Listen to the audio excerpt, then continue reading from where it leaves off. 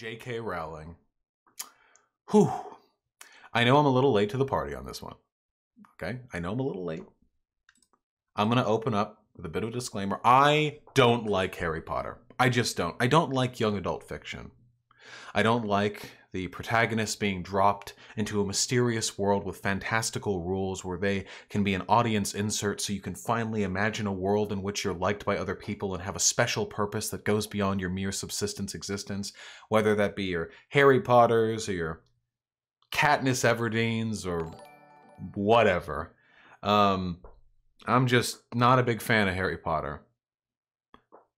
But that's okay, because whether or not you're a fan of Harry Potter, I think we can all agree that the opinions on Harry Potter's creator are perhaps a little bit less contentious.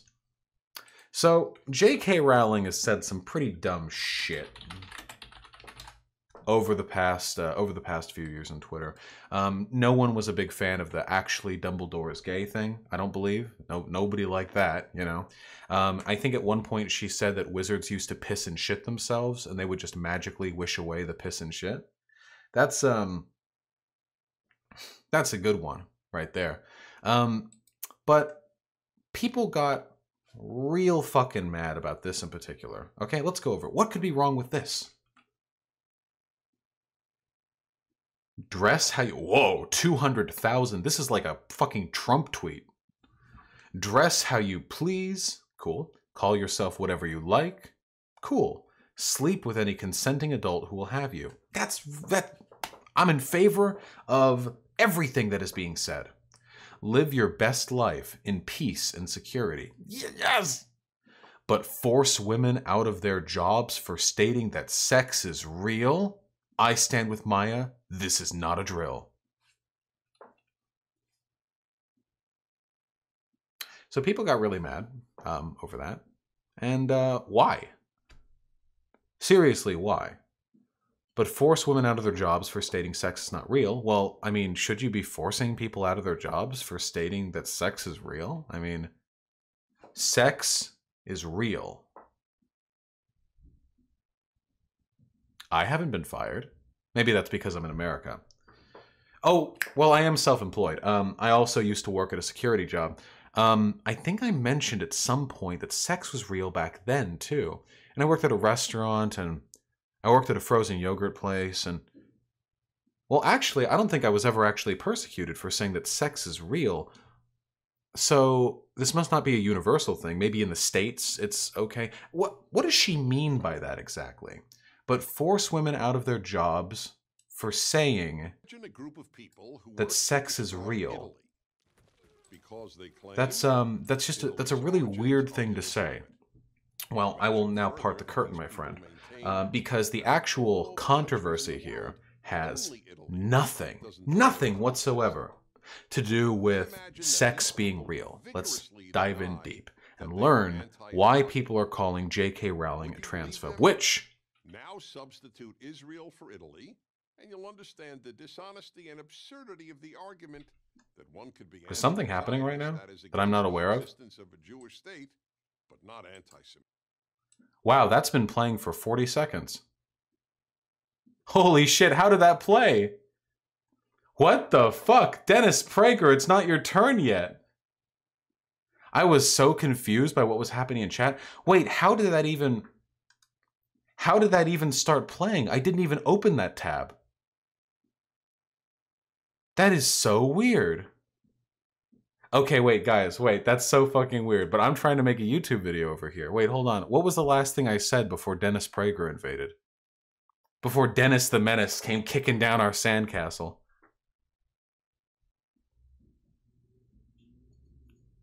I said she? Oh, excellent, gotcha.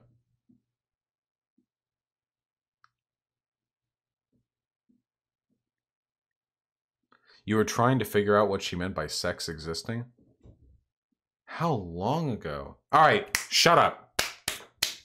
Shut the fuck up. We're resuming. We're going to get some silence. All right. Yeah, now where I part the curtain. Couldn't you argue Fooly Cooley was young adult? DJ Zerida, if I didn't like you, I'd be banning you for that. So anyway, okay. I've worked a lot of jobs in my time. I've never actually been fired for saying sex is real. It didn't come up in conversation that often, mind you. Nobody ever like came up to me and asked, "Hey, is sex real? Is that true? Is sex real? Is it true? Or what are we referring to here? Are we referring to biological sex or the act of sex? What are we going?" Well, it never really happened to me, which made me think, hey, maybe. See, this is me, all individual detective work here. See, nobody else. I read no other Twitter threads for clarification or context. Maybe J.K. Rowling isn't actually talking about somebody being forced out of their job for saying sex is real. Maybe J.K. Rowling is dog whistling. Maybe J.K. Rowling, and we're going to get into this, is a fucking TERF or a transphobe, however you want to go about it. See, what we're looking at right here is J.K. Rowling expressing solidarity to somebody who was brutally kicked out of their job for what? For acknowledging that sex exists? Well, no. Let's actually go into what happened, and I think part with the sort of obnoxious counterwheeling. So, Maya Forstater was a person who worked as a consultant for the Center of Global Development, right? Easy enough, okay? So that's kind of like a humanitarian operation gig, you know? Center for Global Development. That's, that's not nothing. It's something. And during the time that she worked there, she was kind of, a little bit opinionated on her private Twitter account. We can go into some of the opinions that she shared in her private Twitter account, okay? So let's go over these real quick. I've got them here in front of me. Look at that. Super convenient. Super convenient. All right? Watch this. So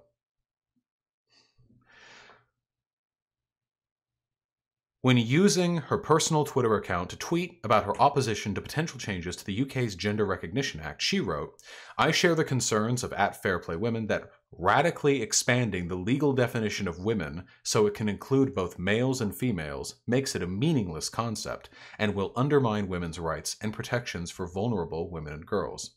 She then added, "Some transgender people have cosmetic surgery, but most retain their birth genitals. Everyone's equality and safety should be protected, but women and girls lose out on privacy, safety, and fairness if males are allowed into changing rooms, dormitories, prisons, and sports teams." She would frequently and unmistakably refer to trans women as males, when the law to which she was referring, the Gender Recognition Act, explicitly recognized trans women as female, not male. So, in a long series of tweets, she repeatedly misgendered Credit Suisse Senior Director Pips Bunce, so like another public figure, who identifies as gender fluid, and she referred to them as a man who likes to express himself part of the week by wearing a dress, a part-time cross-dresser, and a white man who likes to dress in women's clothes. As part of that discussion, she also tweeted, "I think male people are not women." And that person refers to themselves as she, her. Now, all of this was done by the Maya woman, okay? Now, this is a woman who works at basically a humanitarian sort of firm. You know, they're trying to help folks. And time came around in a couple months ago that her contract was coming up on expiring, her work stay there, you see. And the firm decided not to renew it. Maybe because one of their employees at a humanitarian firm was going on deranged Twitter rants about how trans women are men and you're a deranged cross-dresser and we need to protect the women's spaces from the birth genitals of the transgender woman. They didn't renew the hiring contract at all, which is their right. I mean, of course it is. It's not they're firing her. They're just not bringing her on for another employment session. So this bitch, Maya, freaked out and took this complaint, took her belief that she was being persecuted for her beliefs over to the Britbonger like labor dispute board. You know, you go there. It's like we've got like a labor board here in America. If you're fired wrongfully, you can like, talk to them. Over there, they got it too. And she said, "Hey, it's my fucking freedom of speech. It's my gosh darn freedom of speech to be able to call trans women men. This is my philosophical belief. My gender critical views are a reflection of my philosophy, and I'm expressing free speech when I engage in them. To which the court said, essentially, and I don't have the exact quote in front of me, but any philosophical views which pretend to you using language which is unquestionably discriminatory and hateful against a marginalized group may be, while stemming from philosophy, nonetheless hateful. And therefore, the firm was completely in the right to terminate your contract. Mind you, they would have been in the right to terminate her contract even if she had said nothing. This is the most nothing whiny snowflake case in fucking history, folks. This is literally, they chose not to rehire her, and she assumed it was because they were biased against her. So she took it to court, which is something that she not only had like no basis or no grounds upon assuming, she was taking them to the labor board over a dispute for behavior which would have entitled them to firing her in all likelihood because of its overtly discriminatory content. She was wrong on 2 counts there. But it's in the vein of the TERF or the transphobe to self-victimize like crazy, because she spent months talking about how she was the victim of persecution, how women and girls everywhere are being subjected to the whims of the radical, anti-woman, patriarchal men dressing up in dresses, what have you. This woman went crazy. So, mind you, this isn't some like tightly contested court case where a public figure is narrowly overturned in a narrow dispute over the terminology she used in regards to public advocacy. This was a deranged woman whose term was not renewed with a firm, rightfully, who then, after months playing the pity party, saying she was being discriminated against with no legal grounds, took them to the labor dispute board and got smacked the fuck down. And that is what J.K. Rowling is referring to here. This is not J.K. Rowling expressing solidarity with a tightly heated, contentious, discussion on a particular issue. This is J.K. Rowling expressing solidarity with a bigot. She got not renewed for being a bigot. They had every right doing so, and her entire public advocacy has since been about bigotry. And that's what J.K. Rowling here is doing too. And this you can tell because J.K. Rowling is cloaking her bigotry in the same euphemistic dog-whistling language that you would expect from somebody who knows they're being a bigot. Look, but force women out of their jobs for stating sex is real? Well, hold on. Nobody was forced out of their job. Her contract wasn't renewed. And even then, that contract not being renewed was upheld by the labor board. And for stating sex is real? That isn't really what she was doing, actually.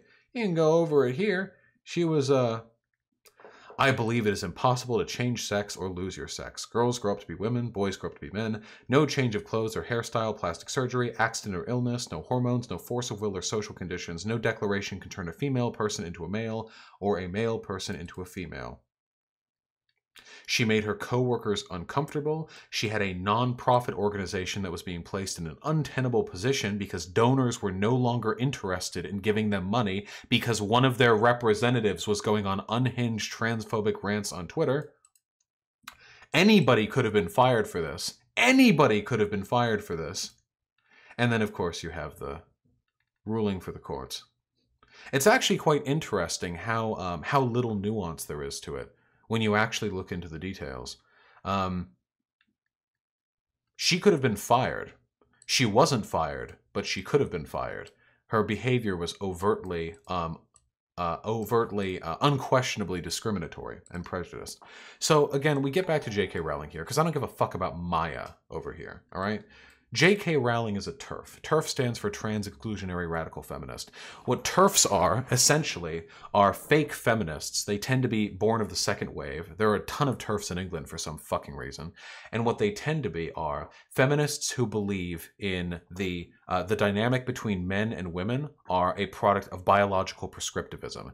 The reason women are persecuted in society is because of their biological inferiority. They're weak. They are susceptible to the whims of the penis. The penis is dangerous and weaponized against them, and that they need to be protected against those who have said penises or benefit from the socialization that men typically experience, which would be trans women. Some trans women have penises, not all of them, of course, but a lot of them do. So That's what a TERF is. And a lot of you may think that it's not a big deal that J.K. Rowling's a TERF. I imagine it's pretty disappointing that one of the most famous novel series ever written, a novel series which has no doubt been enjoyed by literally millions of transgender people, was written by a bigot who will lie, because this is a lie right here. This right here, for stating sex is real, no. Her contract was not renewed because of her unprofessional and discriminatory behavior. That's not what this is. That J.K. Rowling would lie to defend an overt transphobe and essentially send the message to millions that this whimsical writer of fancy and Britbonger, sensibilities is willing to lie and to go up to bat for somebody whose case is so unbelievably one-sided. And that's what we got from J.K. Rowling. J.K. Rowling's a transphobe. And you know they're cowards, too, because they always phrase their criticisms euphemistically like this. If she was being honest, she would have said, live out your best life in peace of security, but don't renew renew contracts for people who place their business in awkward positions by being discriminatory and unprofessional, or something like that, which nobody would have taken seriously. But that's probably the most fair and unbiased reading that you could have gotten from the situation. So, yeah, that's what you get from J.K. Rowling. Honestly, fuck J.K. Rowling. Fuck, I don't like Harry Potter either. Fuck J.K. Rowling, and fuck Harry Potter. Fuck J.K. Rowling for making Harry Potter and condemning the creativity and intelligence of literally millions of people to a shallow fantasy world that is poorly written and the characters have no depth. And also, fuck all of you. And it's unoriginal, and fuck you.